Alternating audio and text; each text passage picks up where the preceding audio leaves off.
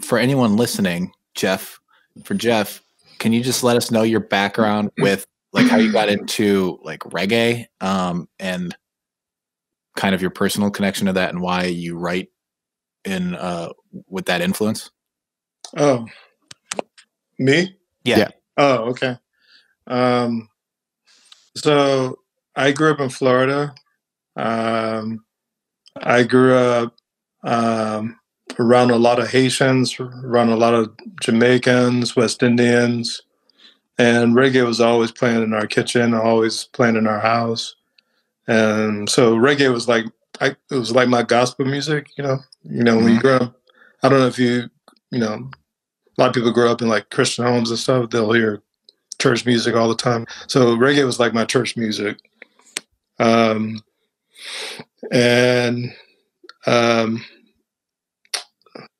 so, and also, it was the first time I ever heard of a black man being deified, Haile Selassie, the king of Ethiopia. I didn't even know where Ethiopia was at.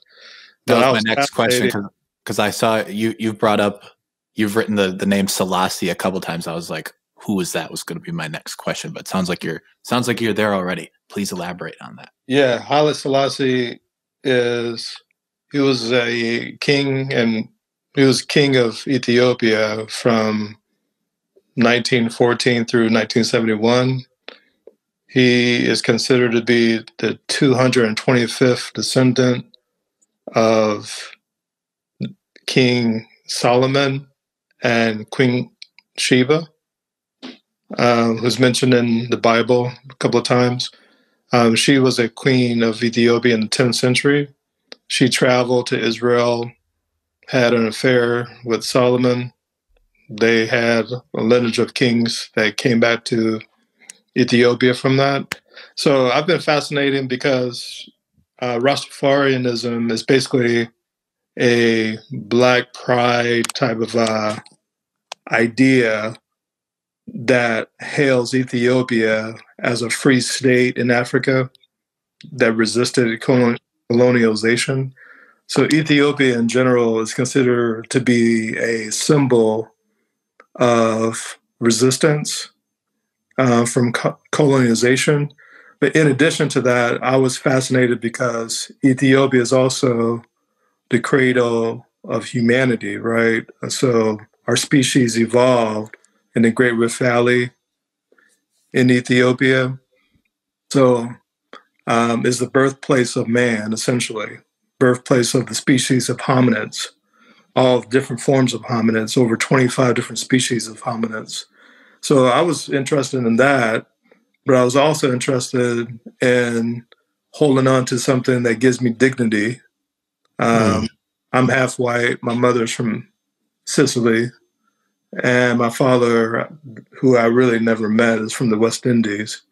So I was interested in holding on to something that gives me dignity, and kind of black pride. And I found Rastafarianism that talks about the king of Ethiopia, so much so that I grew my dreadlocks.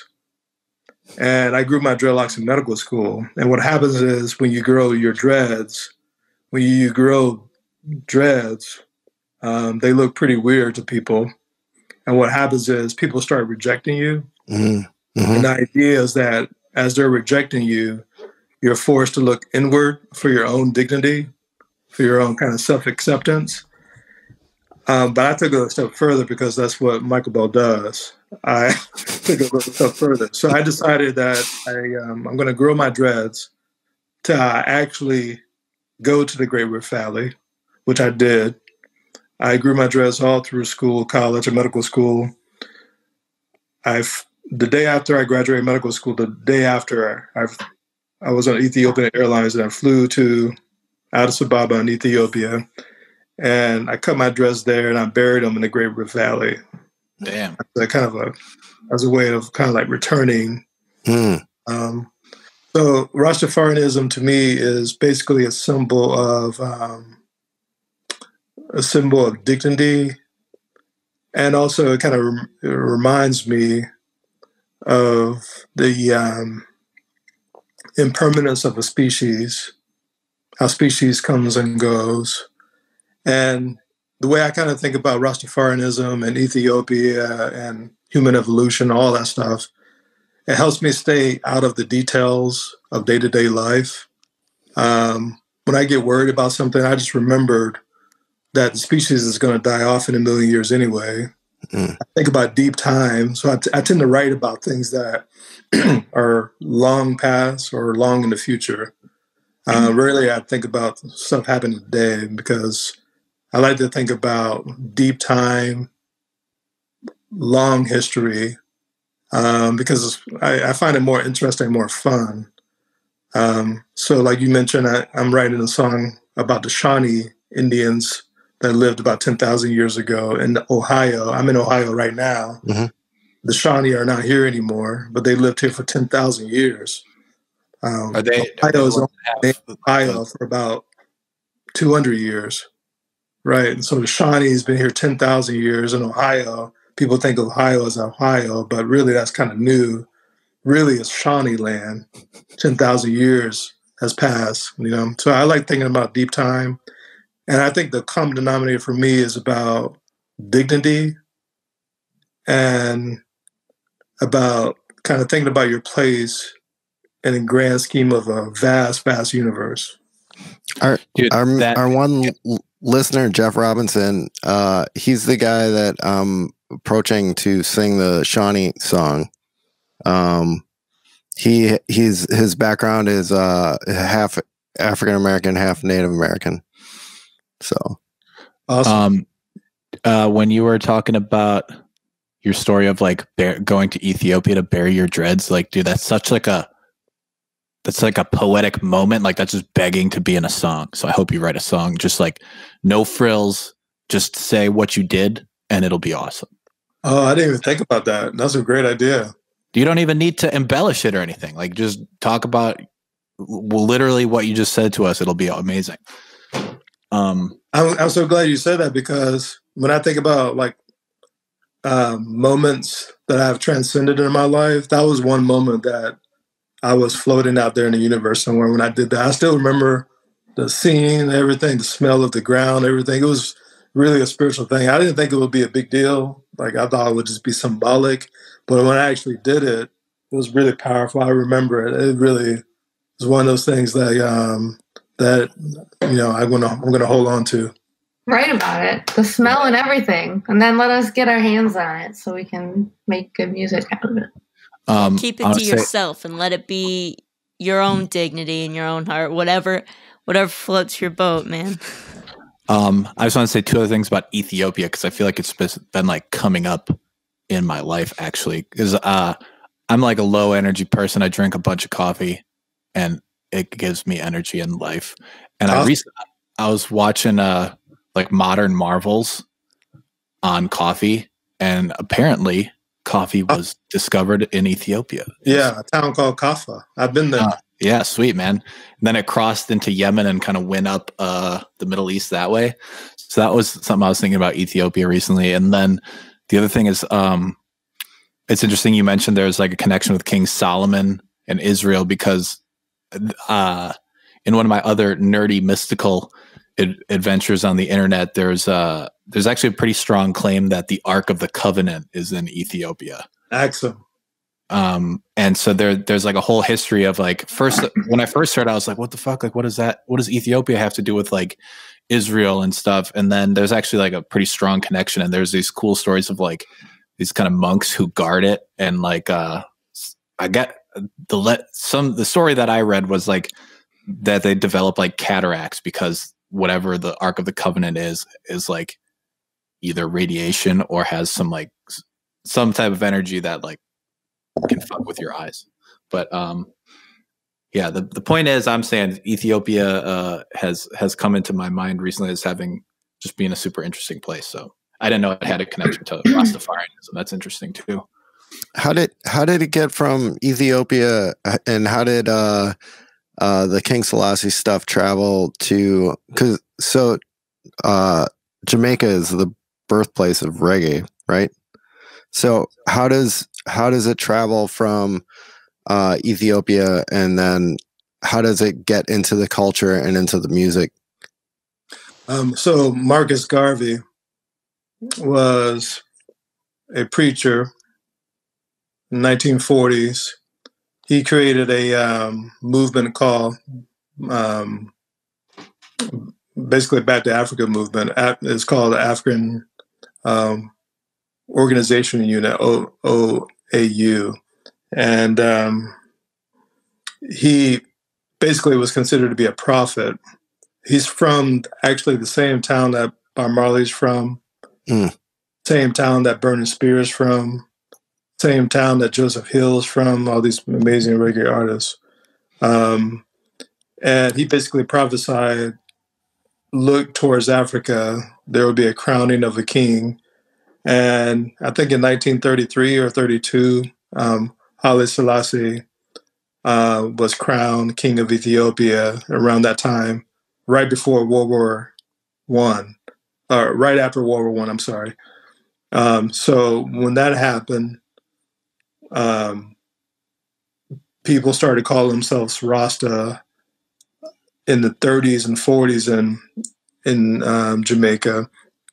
And one group called the 12 Tribe of Israel became basically a religious cult with Haile Selassie as their god.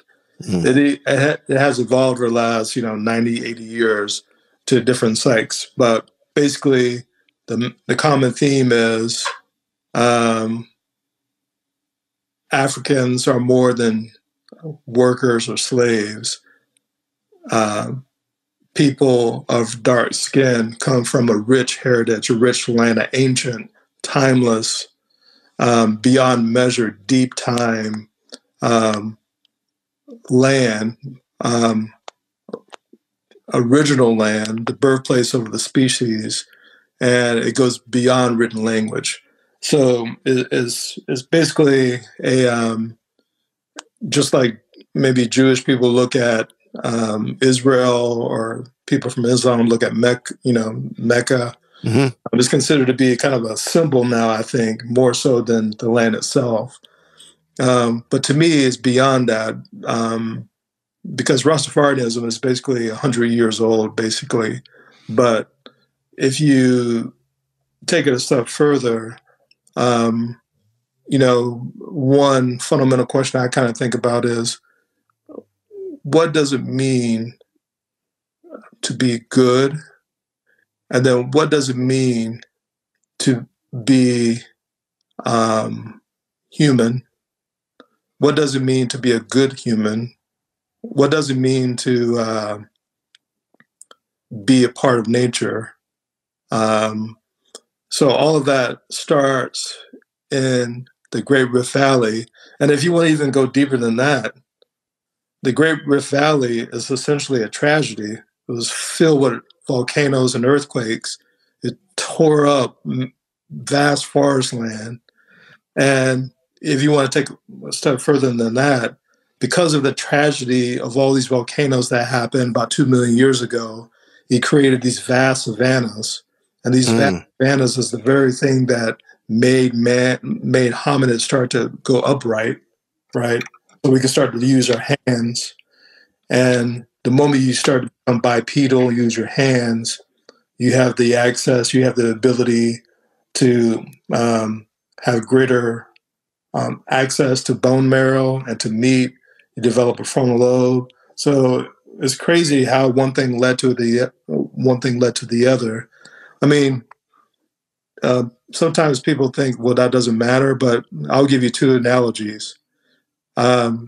Usually when there's a bedroom, it's always on the second floor, right? Mm-hmm.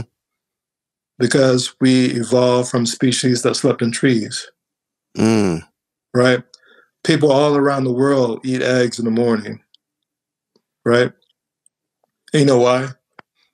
Right. Why? Because mammals, even before humans, would steal reptile eggs while reptiles were still sleeping, because reptiles don't warm up until noon, right? Because they get warmed up by the sun. So we, as lower mammals, would steal eggs in the morning and eat eggs in the morning because it was a really, really easy energy source. Pretty bogus of those early mammals, though, to be honest. Kind of a cheap shot on reptiles. Yeah. So, I mean, like, people, when they eat eggs in the morning, they don't really think it's a choice, but it comes from this deep time. When I go to sleep upstairs, I don't think about I'm a monkey sleeping up in a tree. I just think about it makes sense for the bedroom to be upstairs, you know? So like all this stuff comes from deep time.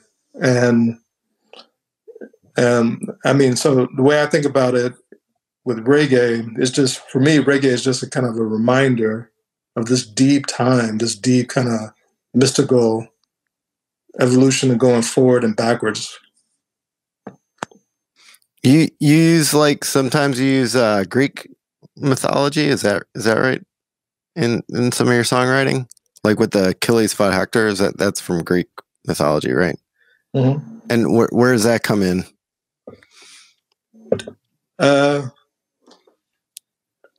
Well, I like I like universal themes. So universal themes, but I think about like what's some common denominators for Homo sapiens. The first common denominator of Homo sapiens and mammals in general is war. You know, we're a warring species. We war with each other. You know, you look at chimpanzees, they war with other chimpanzees. They murder other chimpanzees. It's a vicious war, usually, with hominids in general. So I think about war and what does war mean? And I don't think about it like in a judgmental fashion. I think about it in a just, you know, natural experience that we war. Behavioral, yeah. Yeah, and war, there's so much like beauty in war, and there's so much like pain and suffering in war. It's such a dichotomy of a human experience, war. Like war can be just, war can be like this amazing thing, and it can be also like such a great tragedy. And it seems like we war regardless of ideology. There hasn't been anything that has stopped us from warring with each other. So even in our mythology, we war with each other. Even in love, we war with each other. Families war with each other. Brother war against brother. So it seems like even love sometimes can't stop war. Or sometimes people go to war because of love. I think that's interesting. The irony in that.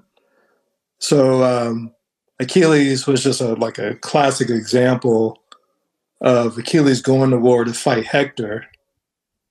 And the only reason Achilles is going to fight Hector is because Hector killed Achilles' main man. So I kind of thought about it. Oh man, I've seen that before in Miami, Florida. When a gang member kills another brother from another hood, they're going to go to war. They don't care about, you know, legal punishment. If you kill my man, I'm going to kill you. And it makes sense back then. And it's still true. And people believe that and they do that. They feel that. So if you kill my main man, I'm going to kill you. And it seems like people will feel right in that thinking. And I thought about it to myself. I seen that in Boys in the Hood, but Achilles did that like thousands of years ago, right? Achilles was like the original Boys in the Hood, you know? Yeah. So I thought that was crazy. Like, the king told Achilles to let's go fight the Trojans, and Achilles was like, "No, I'm not really feeling it." And Achilles was just hanging out, having sex with random people in the camp. Everyone else was fighting, and Achilles was like, "I'm not going to war yet."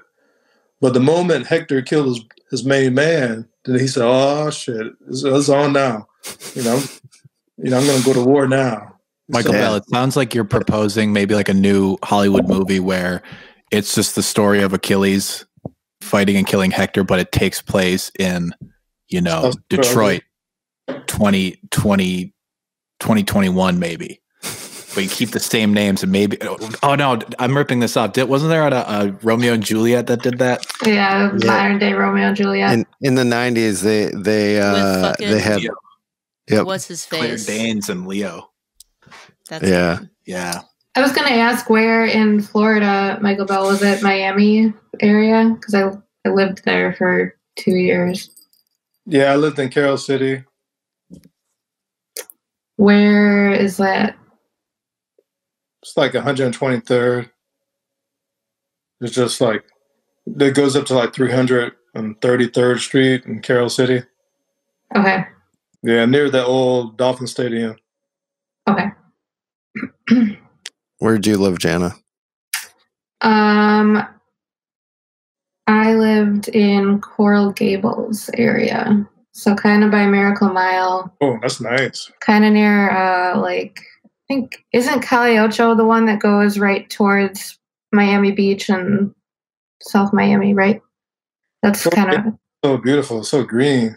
Yeah, it was pretty because I had to live near campus. I went to UMiami, and I worked at the Biltmore Hotel for like 3 months, and then I worked at Miami-Dade Mall and the Cine Bistro. Went from like one extreme of serving to another. It was fun, but it was intense. I was pretty broke that 2 years that I lived there. You know, I think Florida is important, at least in my evolution, because for me, I've always was, those old Indiana Jones movies when, like, the red line would, like, when Indy was traveling, they would show like a red line going to China, Japan, like these faraway places. So I've always been fascinated with like things far away, like either in space or time. Mm-hmm. I've always been fascinated with just like deep culture and stuff. I've always wanted just to go away from Florida and go to like ancient places, and The one road trip that I took when I was living in Miami was to New Orleans, and it was the second time I had been there. But that's why it's exactly why I love New Orleans, because it just feels like a different realm. Oh my God, New Orleans is so amazing. Amazing! It's like my favorite place. Yeah. Anyway, Man, I feel so under-traveled. Y'all have been everywhere. Well, my job in college, I worked in the library, and I was in charge of organizing the world religion section of books. Mm-hmm. So I had like one row of about like 2,000 books, and I just made it a personal goal to myself to like try to read all those books in 2 years. My contract was for 2 years in that library. And that's the way I travel, really, in those books. And that's how I became familiar with like these ancient places. So I traveled in my mind way before I actually saw these places, some of these places. How far did you get with the book amount? I read every single one of them. Oh, really? All 2,000? That's a lot. God, 2 years. Man, that's tough. I really like these. It's John Muir's essays from when he was like traveling around the United States. And basically like you see him go to all the national parks like before they're national parks. Basically like you could see like Teddy Roosevelt was like, "Oh, John Muir went here? Make it a national park." Write that down. Yeah, I love it because then I'll read what he wrote, and then like he describes it in a certain way, and so you have this like whole mental picture, and then I'll look up like pictures online to see if like, and sometimes it matches up like so perfectly, so exactly, and then sometimes it's just so different from whatever you had put in your brain, and I don't know. There's like something to be said there about like when that jives and when it doesn't. Just like, I don't know. Someone could get into the deep metaphorical space about that. Yeah, and I think to myself, when I think to myself, like I'm the first person in my family to graduate high school. No one in my family ever graduated high school before me. Most of my cousins and family members have been in prison or been shot or died prematurely, including my brother. So I think, I'm not so special. So I think to myself, like, what allowed me to go to the Great Rift Valley versus my cousin and my brother who's dead now? And if there's anything that I can think that kind of vaccinated me from that experience, it was just the power of an idea. And ideas came to me through books, through ideologies, through just being aware of different ways of thinking.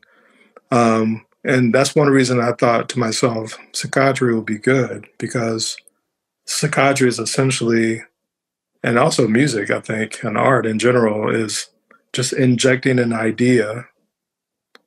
And when you inject an idea into a substrate, crazy things can happen, sometimes good, sometimes bad. But at least it's a departure from the mundane, right? I knew if I go to the Great Rift Valley, tragedy could await me there. I don't know. I don't know what could have happened there. But it would have, one thing for sure, going to the Great Rift Valley, you don't leave the Great Rift Valley the same. Something happens in that exchange. And I'm always willing to bet on introducing an idea with the idea that is going to cause something to happen. How did you were you reading a lot when you were in high school and things like that? Like, did you start like your more kind of spiritual research or quest back then? Like, you were talking about the difference between your brother and your cousin. Like, were you more interested in kind of bigger ideas than other people you knew that were maybe your peers or whatnot? Not really, but two things. One thing is I hated stepping on crack pipes. Like, I would walk to school and I would step on a crack pipe and it cracks under your feet. And I hated that because it kind of symbolizes to me like great despair. Like, what the fuck? I'm stepping on a crack pipe. 13 years old. There shouldn't be a crack pipe here. I knew that. Yeah. Going to school, like, man, that's taking away my fucking innocence, right? Stepping on a crack pipe, 13 years old. So I knew I had great disdain for that. And the way I summed that up is I hated dumb shit. I hated dumb stuff. Stepping on a crack pipe is dumb. It's like, oh my God, that's so stupid, right? So I grew a great disdain for like dumb stuff. Like, when you say dumb, does that mean like ignorant? It just ignorant. Okay. So that could be, I guess that's a pretty wide range of behaviors, or it's like most of human beings, right? Yeah. No, for real, it is. Yeah. So I try to differentiate myself from dumb stuff like that. It's hard. It's crazy like, how sometimes different experiences people have, though, because I can't relate to. I can't. That's like a crazy experience to me. Like, being 13 and stepping on a crack pipe is insane. Yeah. Cool. But the crack pipe is like a symbol for other dumb stuff, right? Like the 7-Eleven had like 98-ounce drinks. That's kind of like a crack pipe too, like Slurpees. Yeah, Jesus. I mean, like, you can take out a crack pipe and put whatever dumb stuff from your own world,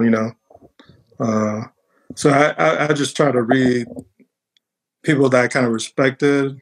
I thought, oh, he must be good over here. He's talking about this ancient philosophy. At least that's better than, talking about some dumb stuff. As I got deeper into it, I realized some philosophy is pretty dumb too. Pretty, crack pipe-ish too. But, at least I learned to differentiate that stuff. So basically, my goal was to have my dignity, because I felt like my dignity was being threatened at every angle at that age, in different ways, in subtle ways, So I was trying to hold on to that in various means. And I didn't know that was making me evolve further from different people, from others. So that was my main motivation. My main motivation was to, like, keep my beauty, what I felt was beautiful, like maintain my dignity in the face of like people not respecting your dignity. That was my main motivation, to resist despair. Mm-hmm. I remember like when I was 14, I was walking home from school, and it was like a pretty good day in my world. I just got home from baseball practice. We got home early from baseball practice. The coach let us off a little early, and I was walking home feeling pretty good. And I remember I saved some cornflakes in the refrigerator.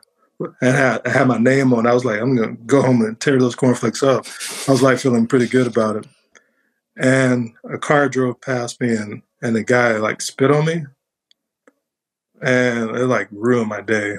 Like I still like kind of remember like someone just like drove by and spit on me, and I couldn't tell like what color they were or who they were. It was really bizarre, and it affected me. And I went home and I wrote some poetry about it. I kind of wrote it out. And I remember I was struggling. Like, I wanted to give into despair. Like, man, that's messed up. Why would someone do that? And then I was like writing, like, no, don't give into that. Don't give into like them trying to make you feel less than who you were. Like, remember, you come from a species that evolved from a place far away from here. Your species circled the globe multiple times. Like, you're part of that species. Your species was able to deduce that when birds fly that way, it's going to get cold soon. Your species was the same species that was able to create a clovisphere that created language, that scaled, glaciers. So I try to remember that dignity as a way to remember like stupid Florida people spitting on you, spitting on a kid. Yeah. What do you think causes that, like, the opposite reaction of, like, growing up sort of in the bullshit, and then just, like, what makes you be the guy that is in the car instead of the kid walking home? Like, that's what's always been, like, confusing to me, like, yeah, I don't know, like, when people just do things that seem to be, like, there's that saying, like, people do things out of the goodness of their heart, but it's like, what does the opposite come from, like? I thought to myself, I probably spit on someone in my life.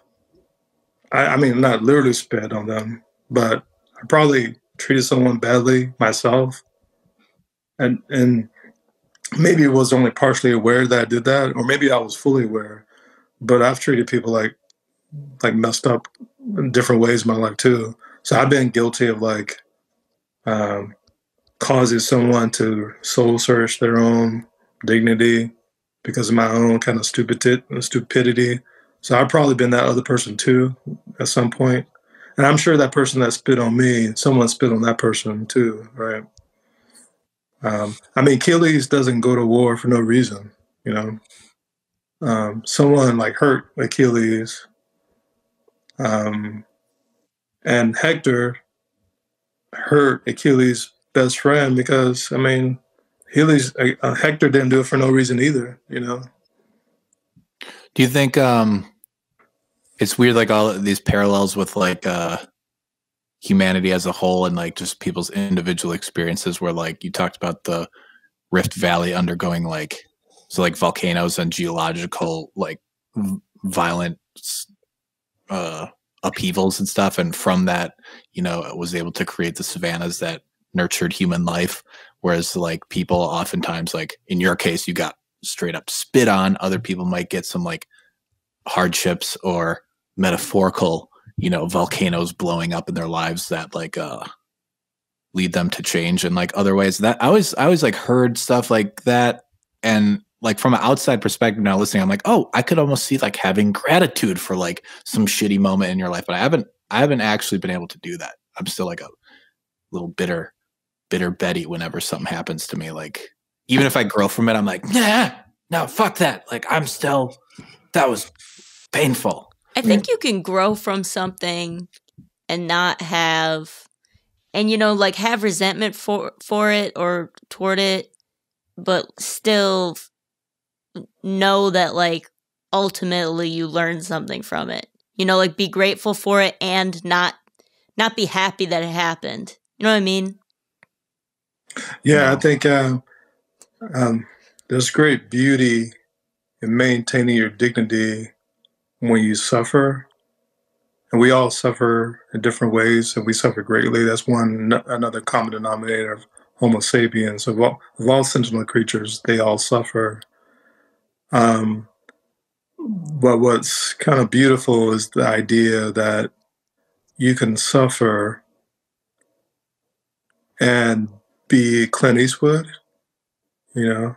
Like Clint Eastwood, someone comes up to Clint Eastwood and says, hey man, the bandits are coming to town. And Clint Eastwood says, well, today's going to be a good day to die. You know, he shows bravery and kind of dignity and doesn't resist and doesn't give in to like despair or straight up fear. Maybe he fears a little bit, but he shakes it off and just kind of faces the nature of our experience. I like that idea that we have that choice, that we could give in to despair. People have given to despair. I've given it to despair at certain moments. And I'm not judging people who do that. We can understand why people give in to despair. But we watch movies where people don't do that. They don't give in to despair. And we love that. You know, we watch movies about it. We love to see people like run towards the onslaught or whatever's happening. And I see that a lot in my daily practice in psychiatry. Usually I see patients who are pretty depressed, sometimes suicidal, and they want to be happy. And I tell them I don't sell happiness. What I sell is bravery and dignity.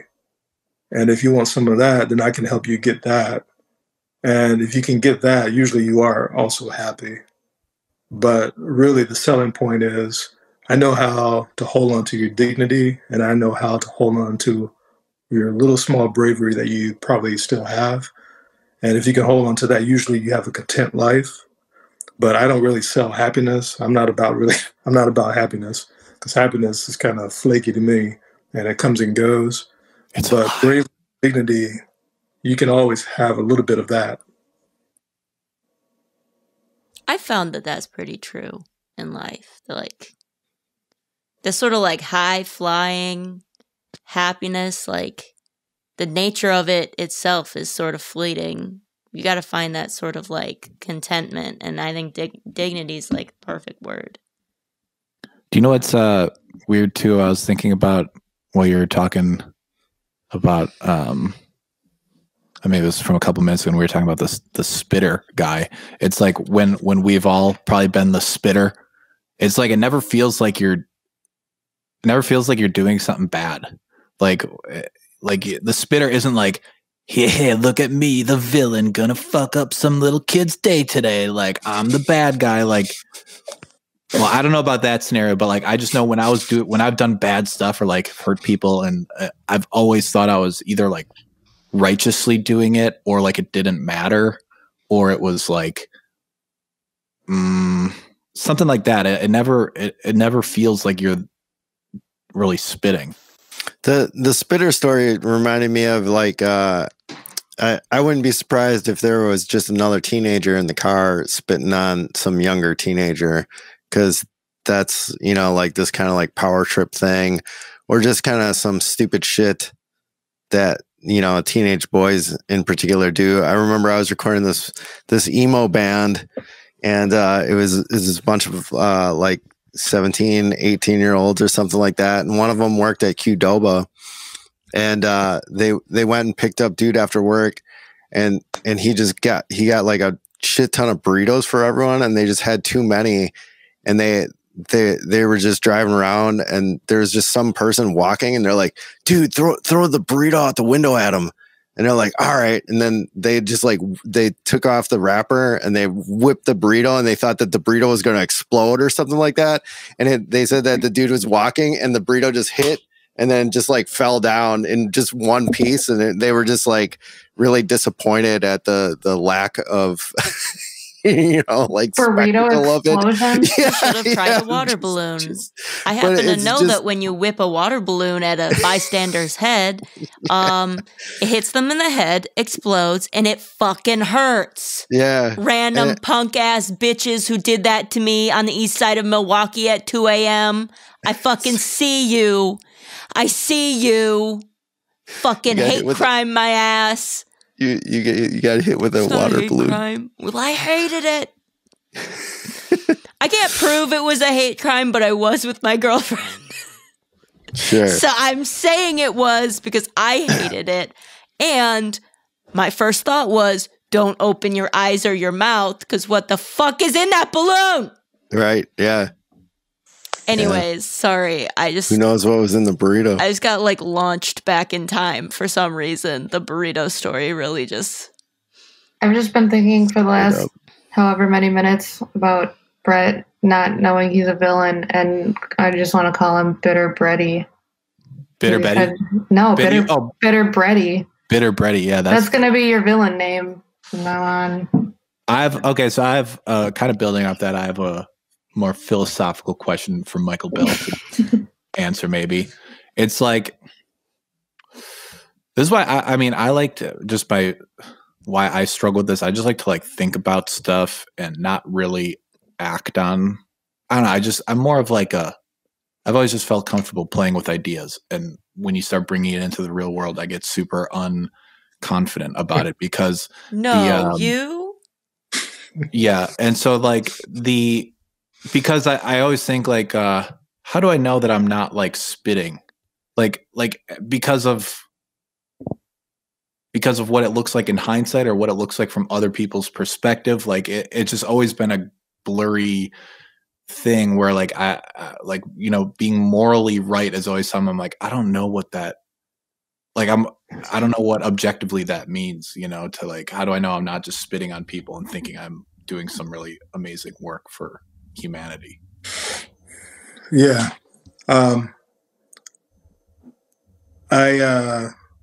I've given up on the words right, wrong so long ago. I've given up on the words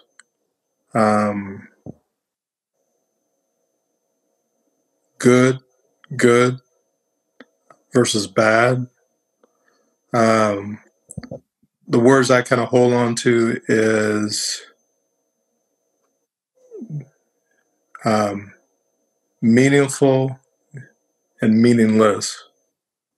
And I think if you're seeking to have meaningful experiences, that leads you to a path that at the end of your life, you're going to be content with how you lived. And along that journey, I think you're going to do some things that are meaningless, but in the time you thought it was meaningful to you based on your evolution, but it didn't have much meaning, or it was based on your ego, it was based on some temporary pleasure or temporary need that you had. And, you know, we are not gods, and we don't have all the answers to a greater universe. we're all trying to feel our way in a dark, dark cave. So along the path, you're going to hurt people, you're going to hurt yourself, sometimes both at the same time. But I judge people by their intent. If their intent is that they're trying to live meaningful lives, I can forgive a lot with that. You know, if their intent is that they're giving in to their, if they're giving into their handicaps and not showing any type of bravery with facing their suffering, I consider that to be maybe a minor path. But you know, that's kind of a superficial way of thinking about it. A deeper way of thinking about it is species come and go. There's a great reggae song that I love called Kingdoms Rise and Kingdom Falls by the Wailers. So kingdoms come and kingdoms go. Species come and they go. And as species are living out their existence, they're doing awful things to each other. You know, they're warring, they're raping, they're pillaging, they're doing all sorts of crazy stuff to each other. They have their basic needs, they have their drives. Maybe 1% they have these higher kind of ideas that they're striving towards. But kingdoms rise and they fall with great ambitions, great hopes, great tenets. Sometimes they live up to them, or sometimes they live up to them temporarily and then they fall. So, you know, if I had to like judge Brett's life, let's say you live another 20 years or 30 years, and then I'm like speaking at your funeral and I had to judge your life, I would judge your life based on, was he in pursuit of meaningful experiences and producing meaning for other people? Or was he being an ass and giving in to stepping on crack pipes, you know? Or was he trying to be the person that was at least sweeping the crack pipes away a little bit, you know? Like, you know, so let's sweep them away so the 9-year-olds won't step on them, you know? The person that's sweeping away the crack pipe, he's not like an angel, or she's not like an angel. They probably did bad stuff too. But at least on that day, they were sweeping away a crack pipe, and, you know, I could be proud of that. So you would have like forgiveness and understand. What if they were sweeping away crack pipes like into the sewer or something, and then the crack got in the water and killed a whole bunch of people? Like, that would be, I mean, it sounds like a joke, but it's like, it's not. Like, well, because they had the intent of cleaning up the crack pipes, it would still. I can forgive that because of the universal law of impermanence. They have to die. They're going to die from a crack pipe or something else. Fish have to die. Oceans have to die. Worlds have to die. Kingdoms have to die. We all have to die. We don't get to live forever. Kingdoms don't get to live forever. Species don't get to live forever. So whether they die from a crack pipe or a vegan burrito, they're going to die. One way or the other. Right. Whether they get hit in the head with a vegan burrito on the side of the street, a water balloon, spit with fungus in the spit, something, they're going to die. But if I had to judge myself or judge another person, I would judge them by them holding on to their dignity and showing bravery, not so much being a good person. I would just say, I kind of like, I'm rooting for people who are brave, and I'm rooting for people who are maintaining their dignity, even though they may have to step on a crack pipe or two here and there. Like, the meaningless. There's going to be other people that's going to get hit with a water balloon, right? But you can call her Gabby. She's here on this podcast.